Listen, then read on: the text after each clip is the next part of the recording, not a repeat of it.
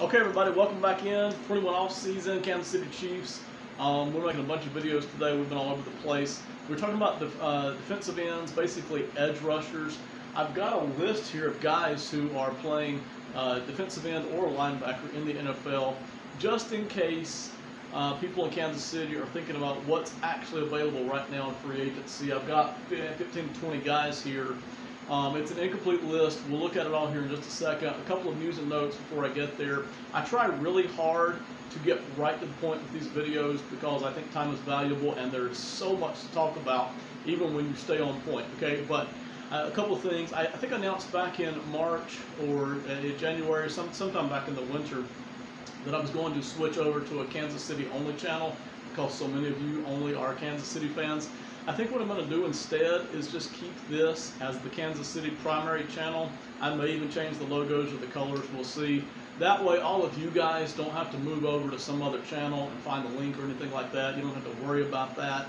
I don't want to inconvenience you guys. If I do decide to put out some material on some other team or even on some other sport, I'll either just add it to this channel or I'll create my own little other YouTube platform and do stuff like that. So, but for now, this is going to be the Kansas City primary channel, and we'll see if I can get around to updating the logos and everything like that at some point. Also, I appreciate you guys watching videos. I've said this before, but not in a while. I appreciate you watching videos in which obviously the audio sucks. I've got a fan blowing here today because my studio is 90 degrees, and I realize the visual effects. I'm using dry erase marker boards in here, and a lot of you guys keep on coming back, so I appreciate that. Appreciate you watching. I think that's what probably keeps a lot of people away. It's just because I don't have a very good audio technical system set up. It's not very splashy or professional looking, but I appreciate you guys coming in and getting the material and checking it out. Today's list is very incomplete, but that's very real life. You know, when you're making decisions on the fly through training camp about who you want, who you don't want, this is almost a live list of who's available.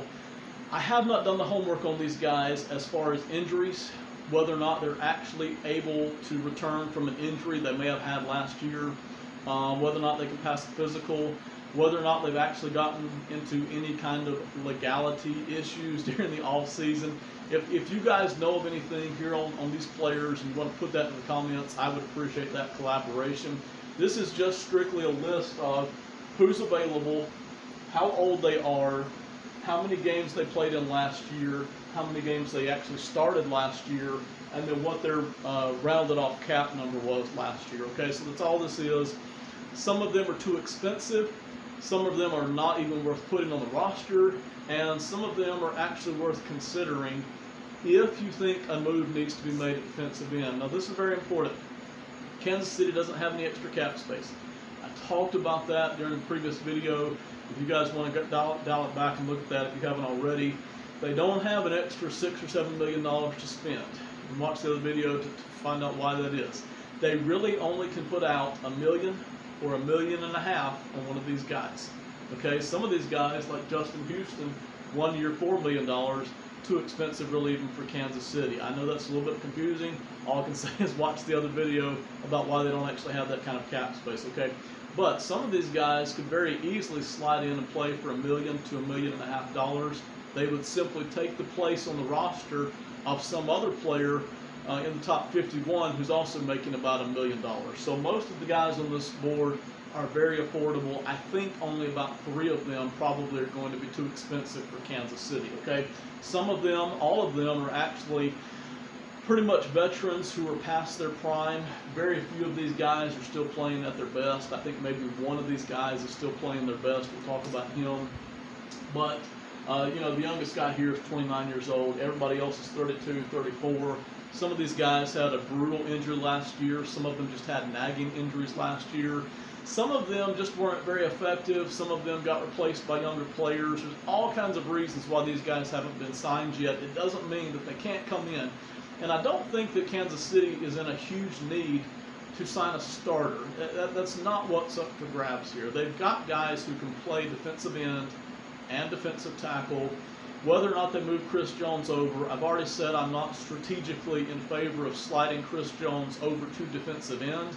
But if it means that they don't spend an extra $9 or $10 million on somebody and they don't restructure somebody needlessly, and borrow more money from 2022 and 2023, I'm all in favor of moving Chris Jones over to defensive end if that's the lesser of two evil options that I am given. I'd rather see Chris Jones stick it out at defensive tackle, maybe have somebody else move over to defensive end, give Chris Jones at least 70% snaps at defensive tackle. But if Frank Clark goes down at defensive end, that may mean Chris Jones is over there for the rest of the year at defensive end. I understand, do what you got to do, but certainly the worst thing to me is to restructure more money and borrow from 2022, 2023. But they don't need a starter. What they do need, what they could need, even though they brought in Alex Okafor and that was a good deal, if you want to add somebody else who can play 25 snaps a game, who probably couldn't last the whole season as a starter, that can just be in the rotation, who certainly is past their prime, but can still contribute in some way on certain snaps and certain occasions, certain down and distances, then by all means, you look at this list and try to pick somebody out. Okay, let's start right here at the top. Justin Houston already signed with Baltimore, 1 year, $4 million. They got a pretty good deal there.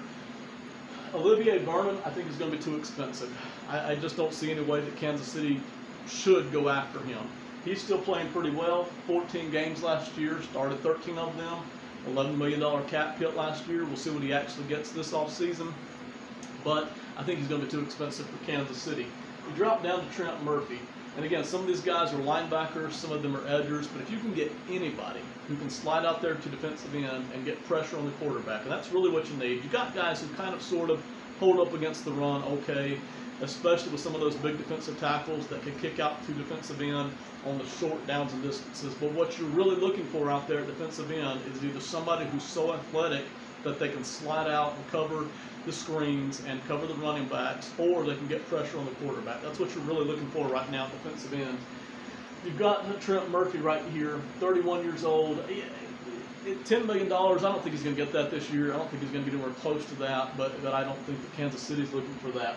What I'm really looking at right here is this group of players: Griffin, Sheard, Jordan, and Beasley. Those are the guys who are kind of at least interesting to me to at least think about. Everson Griffin is a guy who's been a very solid defensive lineman in the NFL for a long time.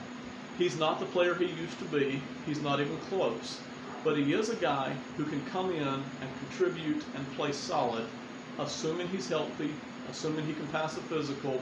He played in 14 games last year. Only started 2 of those, but he did play in 14 games last year.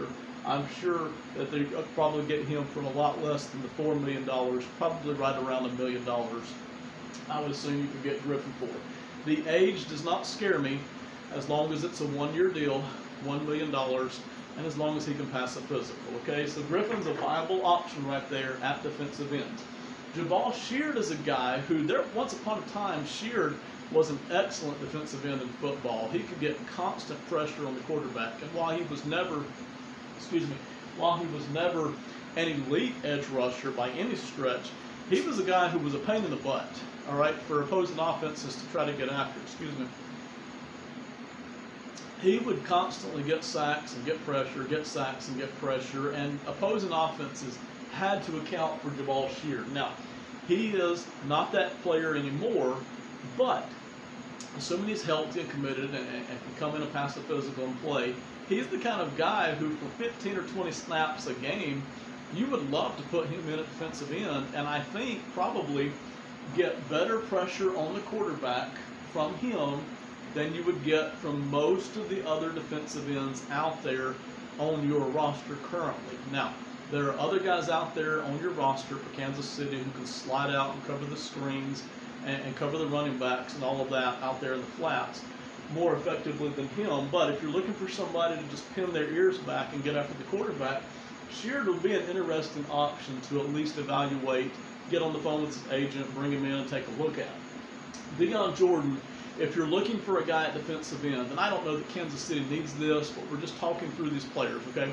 Dion Jordan is a guy who, if you want to plug in a defensive end, who's just a big guy. And Dion Jordan is a big, athletic defensive end. If you're looking for that kind of guy, he's the kind of guy you could get. And I would imagine you could probably get Jordan for $750,000, I would think. So the money would be right on Jordan. He's just a guy who can come in and eat snaps, help your depth. If somebody goes down, if Okafor goes down with an injury, or if Carlton goes down with an injury, or if fill in the blank goes down with an injury at defensive end, Jordan is a guy who can come in and eat up some snaps and not embarrass your team. Matter of fact, he would hold up pretty decently, okay? Jordan's that kind of a player. He's not going to get huge pressure on the quarterback. He's not going to go out there and cover every running back. He's not quite that fast. But he's pretty well-rounded, pretty effective. I think you would like having Dion Jordan on the team for a season just to kind of keep there from being a huge fall-off at defensive end in case of an injury. Vic Beasley is the guy who's the most interesting to me. Beasley would be the guy who would either come in and get 7 sacks this year, along with more quarterback pressures, or he wouldn't work out at all, and you would be releasing him by the end of October. All right, there's a very high amount of volatility here with Vic Beasley. When he first came in, not too long ago, with the Atlanta Falcons, he had a couple of seasons that were so impressive. He wasn't unblockable, but he was just a step away from unblockable. Very impressive defensive player. He is a shell of that today. Nowhere near that kind of player, but you could probably get him. He played 10 games last year. You could probably get him for, and was with 2 different teams, you could probably get him for the absolute minimum, $750,000, $700,000, something like that. Bring him in, let him play some snaps. There wouldn't be a lot of pressure on him. He could just kind of fit in. And if he didn't work out, then you haven't lost anything. You could always bring in one of these other guys to play defensive end if you wanted to. Now, Beasley's not going to be great against the run, and he's not going to be great at dropping into the flat. But if you're looking for a guy who probably even more than Jabaal Sheard has had that ability in his career to get to the quarterback, Vic Beasley is that guy. It's just been a while since we've seen that, okay? It would be like catching lightning in a bottle. So that's your guy if you're really looking for somebody to kind of buy a lottery ticket with, okay? After that, there's a huge drop-off. Crawford and Irvin, they're 32 and 34. That's not what bothers me. What bothers me is the injuries and the age has kind of caught up to them. They are nowhere near the players. Crawford made $9 million last season. Irvin made $5 million. I don't think either one of those guys is really going to contribute a lot more to NFL teams this year. That's not to say they won't play. I just kind of really feel when I've watched these guys play a little bit, I kind of feel like they're past their prime, okay? Bailey is a guy, you all know him, Alan Bailey from a couple seasons ago, played for the Chiefs before, played 16 games last year, started $4 million. It's a guy you could bring in, but I don't think he's the kind of player who's going to add much of what you need at defensive end. I just don't think he's the kind of player. I still think he's got some mileage left on him, but I don't think he's the kind of player that can really make a difference for you at defensive end over what you already have, okay? Shalik Calhoun was a guy who was kind of well-renowned when he first came into the draft, but never has lived up to it. He's only 29. You might get some production out of him, but I don't think you get a lot. Arcavius Mingo is pretty athletic, linebacker / defensive end. He's done both in his career. He's the kind of guy, this is the kind of guy right here, who if you're wanting somebody to go out there and just be athletic and contain a fast quarterback, and you're wanting a guy who can cover a little bit and who can cover the wide receiver screens and who can catch the running back out in the flat, that's the kind of guy you're looking for right there with Arcavius Mingo. Again, how committed he is to football, how ready he is to come in and play and make a difference, I don't know, but that's the kind of guy you'd be looking at there. Most of these guys Kansas City can afford. I'm not sure they can afford KJ Wright. KJ Wright is 32 years old. That doesn't scare me at all. Matter of fact, KJ Wright is playing some of the best football in his life. Excuse me. KJ Wright is playing tremendous football. He's been a huge success for Seattle for a very long time. He's played all the linebacker spots. He's a linebacker. You're not going to move him to defensive end, but if you were going to sign him, and I'm not recommending that they do, because I think he's going to probably make $7, $8, $9 million this season. Probably he could get a 2 or 3 year deal if he really wanted to. I don't think Kansas City is going to be able to afford that. I don't even think I would recommend that.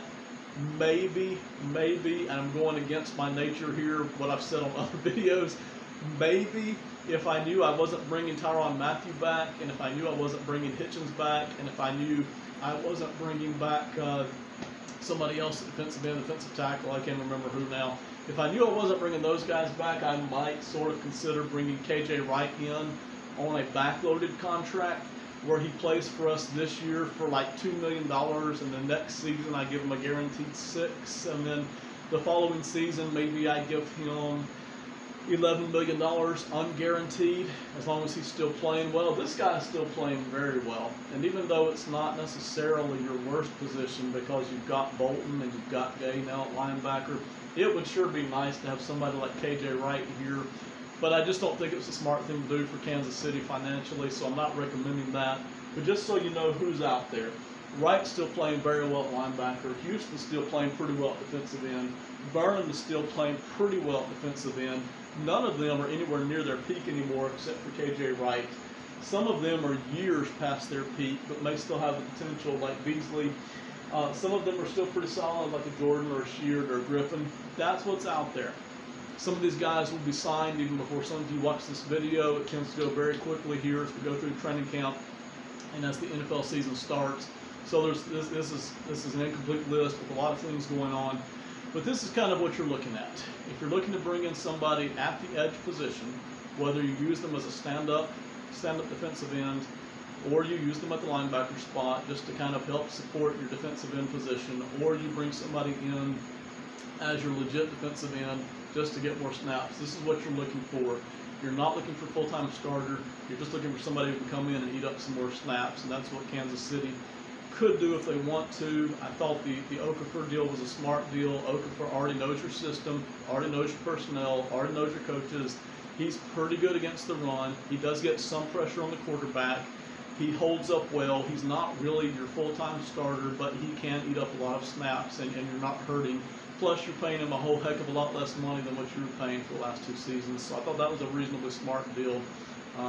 Until I see for sure what they actually paid him on all the per season details, it looks like a pretty smart deal just from a personnel standpoint to bring him in. Okay, so this is what you're looking at. That's it. Thank you so much for listening. We will see you next time. Bye.